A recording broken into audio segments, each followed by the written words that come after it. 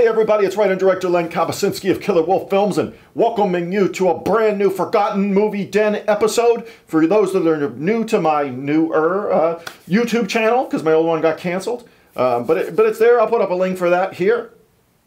So anyways, go follow that or do what you do on YouTube to check out my videos here and support the show. But the best way to support the program, my films, past, present, future, obviously patreon.com/killerwolffilms. Go there. It's only $2 to sign up. All my stuff is on there. It really is the best way to support my works. So go check it out.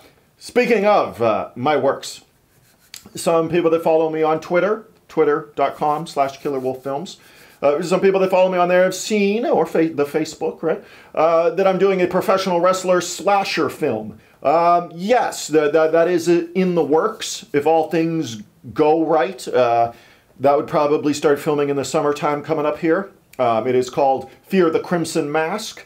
It is a professional wrestling world, set in the world of professional wrestling, and it is like a slasher picture. So yeah, that's getting going. We basically have, I'd say, 80% of like an outline done front to finish already, so just filling in a couple points there. I am not writing the script for this one, but I am kind of interjecting certain things that I need to make the film successful, in my opinion. So yeah, you know, X amount of TNA scenes, X amount of fight scenes, X amount of professional wrestling type scenes, you get what I'm saying. So that's the kind of stuff that I interject into the writer's head there, I guess, you know, throwing that out there. But yeah, Fear the Crimson Mask. It's got a promo poster.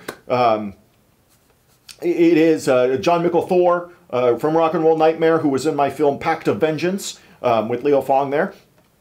Yeah, John Thor has expressed some interest in it, so I think we can work around his upcoming tour, which is really exciting, right? I believe he's playing the Whiskey or whatever it is in Hollywood there, so I might just have to make a special vacation trip to see that show, right? To see Thor in Hollywood, that'd be amazing. But anyways, John Thor has expressed some interest in it. Of course, I've reached out to Diamante from AEW Wrestling and Ring of Honor Wrestling. You know, again, I had worked with her in Pact of Vengeance as well, so I am sure I will put a message out to Peter Avalon and then maybe see, you know, who else could be interested in this kind of film. But I think it could be a good time. I'll sure to keep it exciting, keep it something cool. I'm a slasher fan. I like the slasher films of the 80s kind of thing, so you can kind of expect that kind of thing from me out of this film. So, but more on that as it develops. But really, you want to support that film before I launch an Indiegogo or anything like that. Patreon.com/killerwolffilms. So I hope you check it out.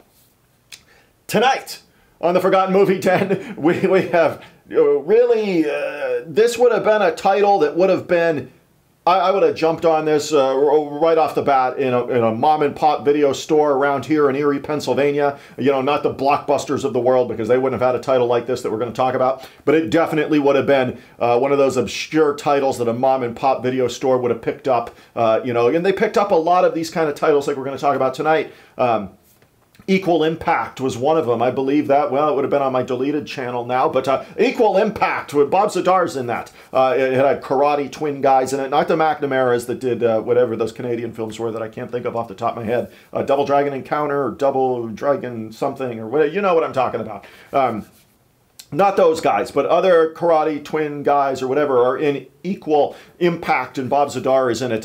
That's kind of the thing I'm talking about. And I'm saying that, you know, for example, in Erie, Pennsylvania, where I lived, we had a three-story, you know, 3 levels VHS movie rental place, right? But it was all VHS back then. So thousands and thousands. It was called the Movie Stop. In Erie, PA, it's the thing of legend. I mean, they had everything. If you wanted the popular title of the day, sure, they had that. But Blockbuster might have, like, you know, 8 shelves of it or something like that. This kind of place would have like 6 or 7 copies, you know what I mean? But they're going to have Equal Impact. They're going to have, you know, No Retreat, No Surrender 2, you name it. They're going to have all the obscure titles and stuff like that. And the title we'll talk about tonight, I think, is worth your time. And we're going to get into it in just a second here. As always, I am joined by the one and only Joe Formosa in Late Night, who is going to join us for it right now.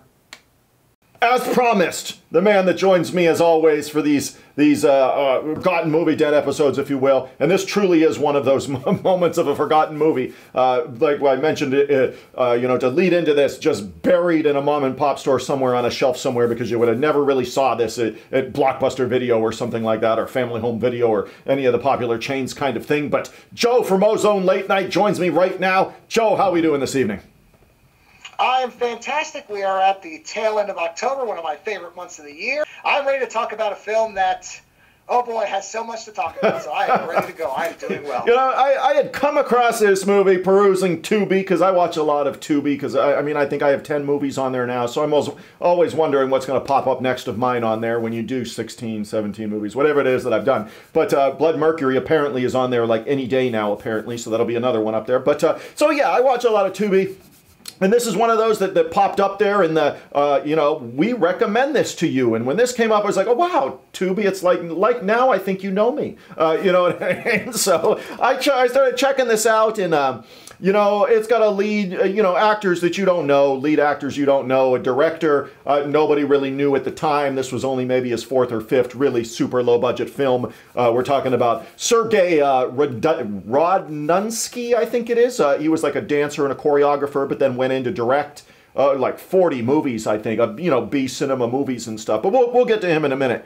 But I'm talking about none other than the film we're going to talk about tonight, 1993's Rage of Vengeance. Boy, oh boy. Rage of Vengeance. A.K.A. the worst cops in all of L.A. Because, boy, oh boy, this is some film. This is essentially the stereotypical cop revenge film where an officer was arresting a member of the Asian mafia, and when that crime lord gets out of what they say is a prison, but what looks like it's an impound car lot. Again, we'll get to that. He decides to go after this cop who has left the force because he simply cannot handle that he has killed an innocent woman. Although we don't really know if she's innocent. She was dating a crime lord.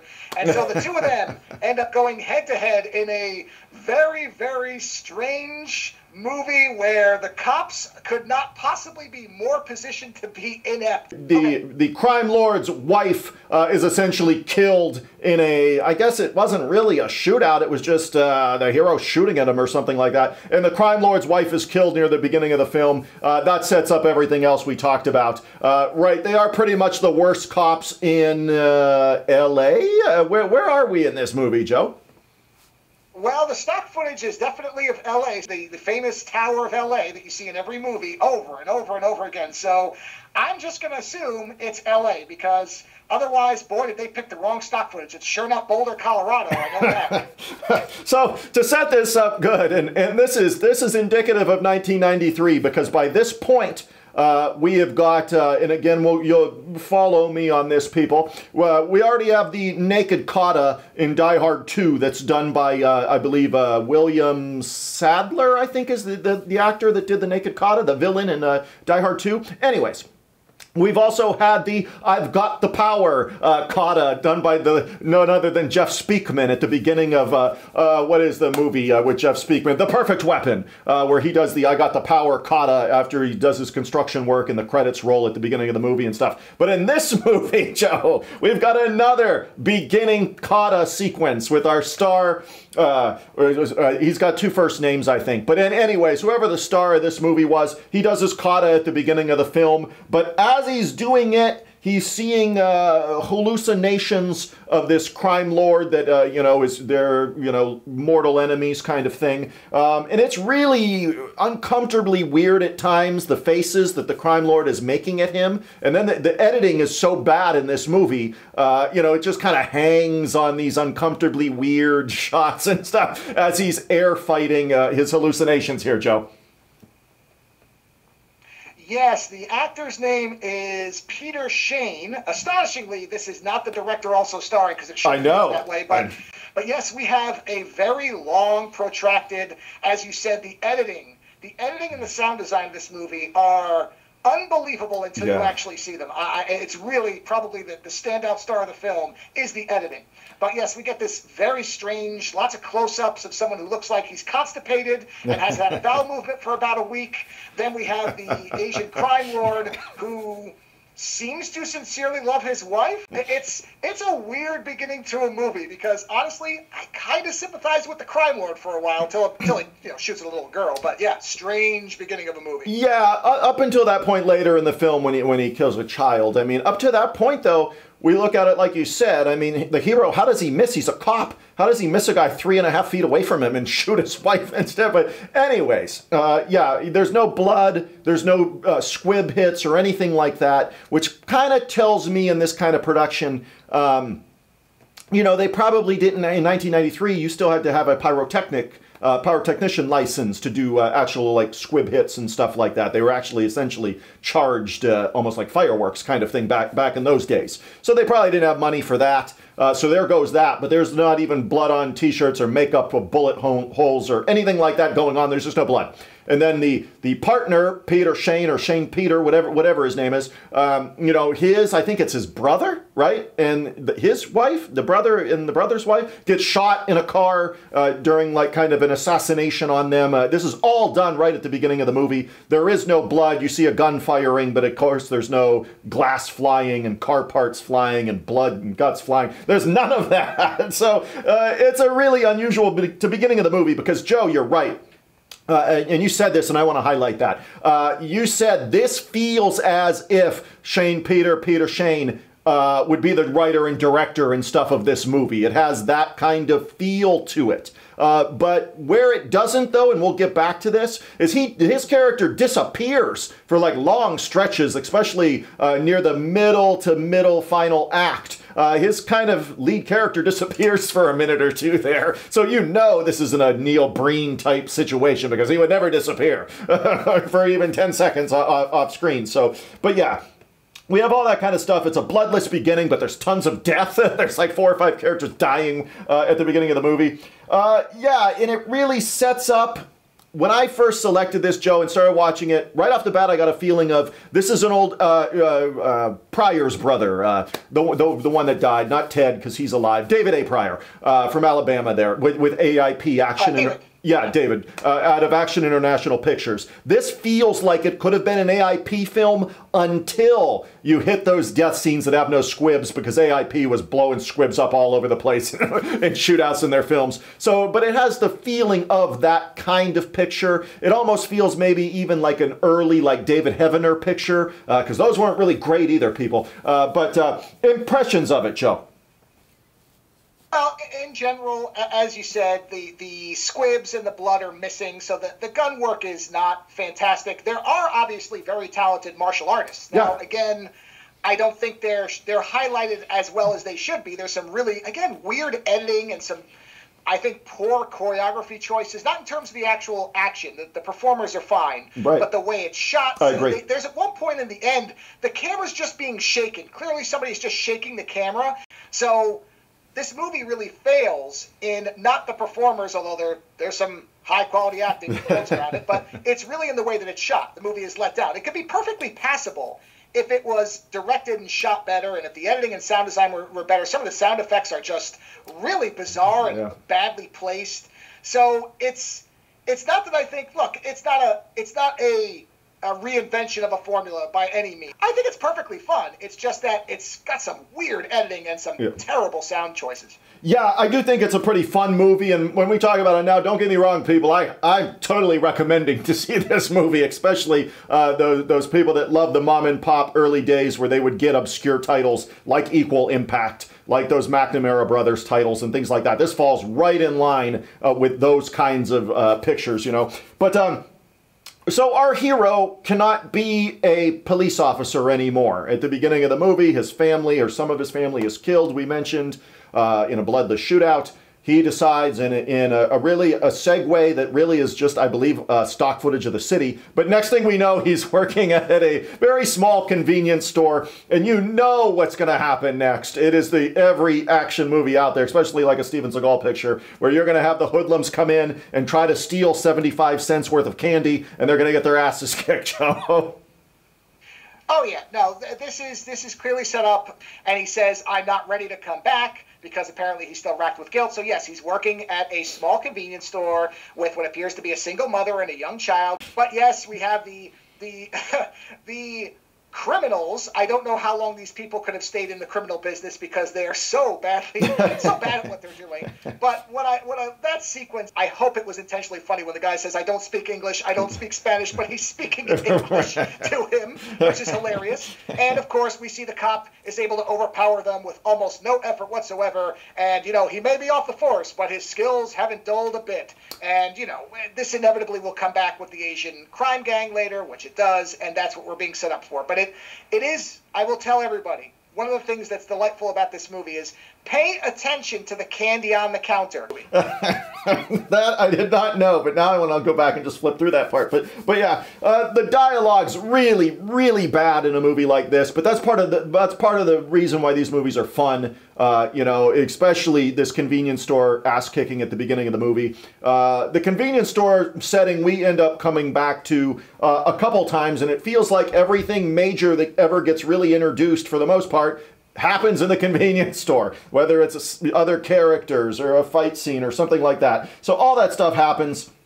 We enter more of his cop friends, I guess. One is clearly it will remind people immediately of the African-American police officer in the movie Samurai Cop, because he really screams of that vibe. No spoilers here, people, but yeah, he gets blown to pieces in this movie, or he gets shot like 5 times. But yeah, we have the Samurai Cop-ish partner there. There's a lot to unpack in this. You mentioned the fight scenes, and some of it, we do have good fighters in this movie. They're not known people or whatever, but they're talented, fighting actors. And I think the one thing you mentioned is the photography. And there's a scene with kind of who's meant to be the Bolo Yen of this picture, is fighting a guy, this small little guy. They're fighting in front of, other Japanese mafia, Yakuza, whatever they are, members there in a Dust Bowl environment and stuff. But you can't see what's happening because the camera's like off, weird framing where you see their shoulders or something. You don't see the kick that they're doing. It has to be seen to be believed. But the photography in that scene is really, really bad. But then we get to our lead actor, Shane, Shane Bill, whatever the 2 first names he is. His photography seems okay in his scenes, Joe. Yeah, I'm not going to say it's universally bad, but you're right. That scene with the Bolo stand-in, which is clearly, you're right, what it's supposed to be. There's a part where he picks up that other performer who's spinning him. Yeah. And you can see the camera and the reflecting screen and the light. You can see everything. It happens twice. That's amazing. Because he didn't edit it out. It's delightful. Again, I agree. This movie has to be seen. It is a very charming example of these types of movies. I think this was a case where they had good performers available, and unfortunately, they just didn't fully utilize them in terms of what we see in the final result. It's not all the time. We do get good scenes, but then you have these other scenes where there's clearly a lot of people fighting. It's just so badly shot that you don't really get the full effect of it. So it's very inconsistent. The whole movie is like that. Inconsistent editing, sound choice, acting at times hilarious, other times good, and yeah, I mean, that's the biggest underline of this. It's worth seeing, but be ready for a rocky ride. Well, this is, speaking of inconsistencies, and I'm glad you said that, because this is probably my favorite big inconsistency moment in the movie, or strange writing segue choices from scene to scene to scene. This might be one of my favorites. Anyways, we know the little girl is going to die that he makes friends with in his convenience store. So there is a scene, she gets shot, he's hallucinating things, her laying there bloody and dead with her mom, I assume, is like screaming over top of her and stuff. So we go to a flashback of him thinking about it and stuff like that. But what is the very next scene? It's a sex scene between him and this other character. So we segue from child getting shot, murdered, and dying in the streets of LA to, well, this guy's getting some sympathy now and he's going to have a sex scene with this lady. Yeah, it is a strange set of scenes to have back to back, because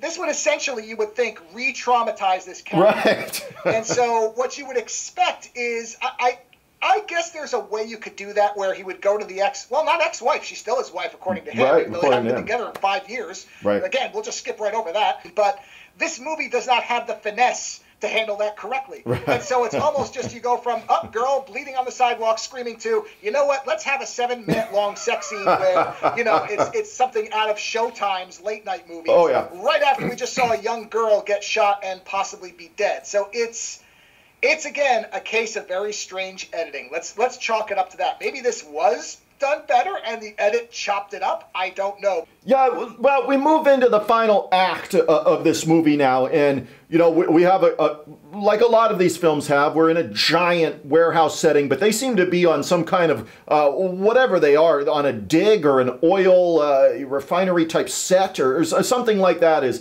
a ginormous Dust Bowl set, like you would have saw, you know, at the end of Dirty Harry, although I think that was a coal thing. You know what I'm talking about. So lots of aerial shots. That's almost their cutaway. Is if we don't have a cutaway shot, we're going to do the aerial shot of this base that we're at there. And you know, the big warehouse stuff, they have cool sets in this movie, you know, for those kinds of pieces. In this last act, they're going for it. There's lots of guns and things like that going off. There's lots of fight scenes cut in with the guns. I mean, with better editing, I could see that ending being a mile a minute with just non-stop fighting, switching to guns. It's basically bad guys versus bad guys, and our hero is kind of caught in the middle with his wife, ex-wife person there. And, you know, I was impressed with it. Then the AIP David Pryor type feel for this movie really came back to me in the final act of this movie, where it's the big warehouse fight scene shootout kind of thing, Joe. Yeah, I agree that scene, that location, that setting was really good. You're right. They clearly had the same. They had a long piece of stock footage of LA, and they had a long piece of stock footage of an overhead of some industrial area. But yeah, the end warehouse, if better edited and, you know, staged a little bit better, it is good as it is. Yeah. You can tell, again, that they obviously had access to some good props. Yeah. They had access to people who could do action sequences. But it's let down, as we said, with the editing and the inconsistency in the quality of it. So, and you do see that they clearly had the convenience store also as location. But if you watch those scenes and you pay attention, you will notice that they're very careful. Nobody gets thrown into a rack of anything. Nothing gets knocked over. All the action is in the center where nothing can get broken, which is, again, that's the charm of a movie like this, is that you can clearly tell that whoever they got this space from said, don't break anything. And they made sure they broke nothing. And so in the warehouse, whether that was a found location that was abandoned or not, obviously you have a little bit more latitude with that. So people are getting thrown around. You know, you're seeing a lot more running. You have a lot more space to work in because they have all this space to work with, and the performers can really do whatever they want. Whereas in the convenience store, again, they had to be very careful. Don't break any glass. Don't bump into anything. Just be careful. So the fight scenes are very limited. But I agree. The end sequence does feel like a prior film or something else where you can feel that that's where the movie really picks up, which is good because it's at the end. Yeah, I agree with that 1,000%. That's where that David Pryor feel to the movie comes back. The AIP type cinema stuff, which I love AIP cinema. I love David Pryor's Alabama stuff down there, from Future Force, Future Zone, all the stuff with his brother, all that stuff. I love you know, AIP films from whatever it was. Even Ron Marchini, Adam West did Jungle Wolf 2 and stuff like that. There's so many I love from AIP in that time period. But yeah, the endings, they go for it, they go big. But as I mentioned, this is the kind of point too in the ending, in the last act, where our hero kind of does disappear for a moment or two. There are some really good things that start the final act, in my opinion. We have almost like a Texas bull rope kind of match, except it's with a handcuff and chains, as we have like a Michael Jackson-ish fight between our villain and hero as they're chained with handcuffs together and knife fighting and stuff. That's really cool. It's not particularly well shot like some of the other scenes, but, you know, we can live with that for a cool idea. So there's some really awesome stuff like that in there. I thought that was really cool. But then our hero disappears, as it's bad guys versus bad guys, and then the hero disappears for a bit. That would never happen in a Neil Breen movie, or a movie where we have, you know, our lead actor is also the writer, producer, star, that kind of stuff. Been there. So, you know, yeah, he disappears for a little stretch there. Then we come back. And then I think, again, editing, Joe, and this time I'm going to say it's a positive thing, although it's really bad editing, is we get out of the warehouse, our heroes escape. Then he goes back to talk to, kind of make peace with, friends with, one of the crime bosses, who then, the bad guy, the main bad guy who he killed his wife, shoots the crime boss, and then we cut to a warehouse with the final showdown of those guys, Joe. What happened there? Yeah, that is What one of went the strangest.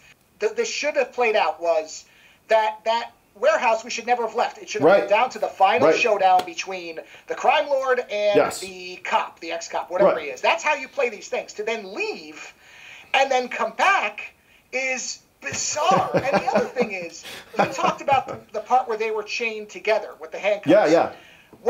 If it's me, I then have, when the other gang shows up, the two of those guys have to work together. Then they break the chain and they go back, and there's your final showdown. So again, I love it. It's like a temporary thing where there's a not necessarily a truce, but they have to work together. But yeah, it's so. And by the way, speaking of continuity, keep an eye on the wife's pants in that whole final sequence, because they will be missing the knees. The knees will come back. The knees will go away within the same scene constantly. So clearly they shot this over the course of several days and several pairs of jeans. Joe, that's an absolutely amazing idea you had, and you couldn't be more right on this. I agree a zillion percent. We should have never left the warehouse location at the end of the movie. All the crime bosses show up. You know, those guys are main villain who Shane killed his wife at. They have to join forces just to survive the onslaught of other villains coming at them. Then when it's all done, they have unfinished business together, and then they go at it, and then we have our end of the movie, Joe. Yeah, it just... Oh, that would have been awesome. Seems like that's the way it should have gone. Oh, that would have been awesome. Anybody would have seen that. If you didn't know that if we weren't telling you this and you started watching this movie, I guarantee 99 out of 100 viewers would think that's where this movie is going to end up, because of course it would. Yeah. And then when they just leave, it's just this, you wonder, is this going to be left on a cliffhanger? Right. Because then I thought maybe that's where it was going, a kind of, what do you call it, Fight of Fury thing, where we're going to have a massive cliffhanger. There was supposed to be a sequel. Right. And instead it's just delayed, but it's not like it set up something else, because then I thought, maybe the crime lord's going to kill the wife, and then they'll have the big showdown. Now they'll both have lost their wives, and that's the setup. Then you have to have something that happens to justify leaving this big fight, and it doesn't happen. No, so you just sit there and go, why? Did they not have the actors to finish the big scene and they had to reshoot it or something? I don't know. It's the only explanation I can come up with. Yeah, I mean, that's not out of the realm of possibilities in these kinds of films. I mean, yeah, wow. It reminds me, the end of this movie reminded me of like a Bugs Bunny episode where Yosemite Sam is like chasing him all over the place. They get on their boat. Bugs Bunny jumps off and swims to an island. Yosemite Sam swims after him, but forgot that he had a rowboat. So he swims back, gets the rowboat, and goes back to the island. You know what I mean? So that's kind of the ending of what it reminded me of. We go back to the warehouse. We were there. Wait a minute. We have this weird scene that I guess is in a restaurant or weird. I mean, it could have been shot in a closet for all we know, with the crime lord when he shoots him in the head at the end. And then we go back to the warehouse in completely different day outfits, stuff. I mean, he's wearing a red tank top now. All this kind of stuff's happening.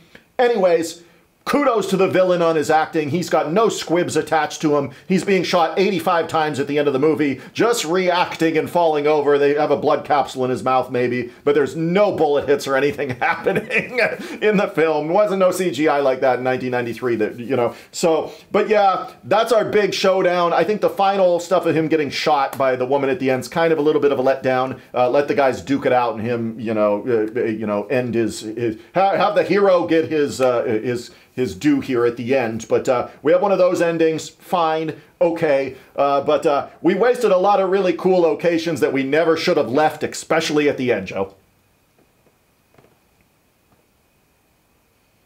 Well, I'm gonna go more on that and say, no, the ending is a huge letdown. Not even a little bit, because, as you said, the whole setup of this film is to have these two men duke it out. I mean, again, this is just what these movies do, and it's what the audience would expect.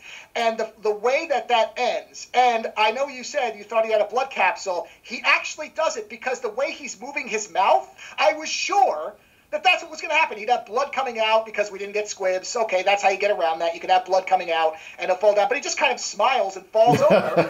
And then we get a close-up of the wife, and it goes to slow motion, and then we're at the credits. And we're at the credits, how do you bungle this? This is such a by-the-numbers movie in so many ways, which I'm not even saying is a criticism. I'm just saying that we've seen this before.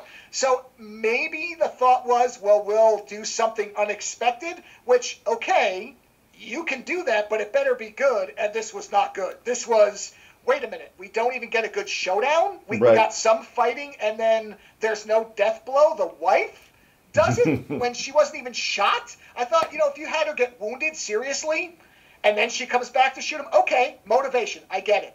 But, you know, she's in danger. He kidnapped her, but the death blow has to go to the hero. Yeah, I got to get it to him. Yeah, you know, the director here, as I mentioned, the Sergei Radonjinsky or something like that. You'll correct me, people, on YouTube or Patreon or wherever, but we'll just call him Sergei. Anyways, this was only maybe the 4th or 5th feature film in his career, if that. But I didn't know this watching this movie, Joe, and I never would have even realized it if I didn't like look up his movie database credits. He's done, like, directed 40 different features, and it looked like there was a time after Rage of Vengeance here, as we get into the late 90s, you know, he was working with some, you know, pretty respected actors at one point. He did a film called Paper Bullets. You know, Jeff Wincott is in that. He did a string of better-made B-movies in the early 90s for Republic Pictures, like Martial Outlaw, or you know, Mission of Justice, those kinds of movies. I think it was Armand Assante is in one of his films. I mean, there was a time where I thought, oh, this was this guy's period where, you know, they were going to let him go for it kind of thing. And then once that 90s, you know, late 90s went away, kind of so did Sergei. Well, as you said, the movie is not a trash fire beginning to end. There are definitely sequences that are well done. Yeah. He clearly knew to get people who were good performers. Whoever did the fight choreography, you know, they did a good job. It's not like the film is completely incompetent. It's just that there are some strange decisions, and I can't even blame the editing on the director. That might have been a problem with the editor. Who knows? They were obviously able to get access to good locations. Right. The movie is fine, even if it is a carbon copy of other storylines. I don't need it to all be. It doesn't have to be a new original story every time. But you look at that ending, and I'm sorry, the director has to have some responsibility to fix that. That doesn't make any sense. If that was an attempt to do something different, it failed. So I'm not surprised that this person went on to do more stuff, because clearly we've seen far, far worse. Oh, God, yeah. The ending is both the best part of the film and the most confounding part of the film. And that really just kind of makes you scratch your head and go, what happened at the end of this thing? Who made these decisions? It's sort of bizarre. Right, and we've got a director, like you said, that was following a formula. And then all of a sudden, you know, things, you know, were working well and stuff like that. I thought for a budget level, you know, this kind of thing, which this is micro-budget cinema back then. This is something Leo Fong would have, I mean, Leo would have did a little bit better job, but because he would use squibs and have all those resources. But yeah, all the formula's there and he's following it, and then something in his mind wanted him to do that. And not only after the wife has the death blow at the end, boom, like you said, it's the credits. The movie's over. So we don't even have time. We're like, what? So, but I think, you know, this film definitely, I would recommend to all those people that sorely, sorely miss mom and pop video store days, where you would go on a Friday or Saturday night, not know what the hell you're even looking for, and you end up taking home a movie like Rage of Vengeance. Yeah, it's definitely a good time. This is a movie that I would say watch with some people, have some fun with it, especially if you are into action films and you know all the familiar beats. You're going to see a lot of it here. As you said, there's echoes of other movies like Samurai Cop. And it's also going to be fun to just marvel at the fact that these have to be the worst police officers in whatever city they're in. I mean, we haven't even gotten into the female police officer who managed to... Now, look, I've never been a police officer. I don't fire guns regularly, so I'm not going to pretend I could hit the side of a barn. But even I know that if you can't tell what you're shooting at, you'd better be sure that you're not shooting at somebody that you know is a hostage. And she fires and shoots him multiple times and kills him. I mean, it's just incredible that this person could be a police officer when she kept saying, I won't choke. Well, you know what? You didn't choke. Choking would have been better. You should have hesitated. And instead, Viscount Denise Crosby blew away her partner. Unbelievable. Yeah, we can't make it up, people. Like Joe said, I think you'll have a total good time watching Rage of Vengeance. Like I said, you won't know anybody in it. You won't know the director, even though he went on to do a lot of different things. But this is well worth your time. Have a drink, watch with some friends. It's definitely a good one that I would definitely recommend. It has just popped up on Tubi within the last, a couple weeks. So you got time to check this one out. But Joe, as we wrap up this episode here, if people want to learn more about Joe from Ozone Late Night, where do they go? They can go to ozonenightmare.com and you will see two links. One will be for my artwork and one will be for the podcast. And if I can plug something very quickly. Yes. I, for the month of October, did a 3-part John Carpenter retrospective with an old friend of mine. And I actually edited video together with clips and audio and all kinds of stuff. So if you love John Carpenter for the month of October, go watch that 3-part series because we had a lot of fun doing it. And yeah, 10 hours. Set that aside because it does run long. 3 parts, 10 hours total. But if you love John Carpenter, you're going to have a great time with that. Everybody loves John Carpenter. But is that on a specific YouTube channel, Joe? Where do they go for that? And you know what, Len? I'll give you the link to the YouTube channel if you want to put it in the notes for yes, the YouTube video. Absolutely. And people can click on that and go right there. Wonderful. That would be excellent. So for Joe from Ozone Late Night, I'm writer and director Len Kabasinski, wrapping up another edition of A Forgotten Movie Den. Go check out 1993's Rage of Vengeance. We'll see you soon, guys.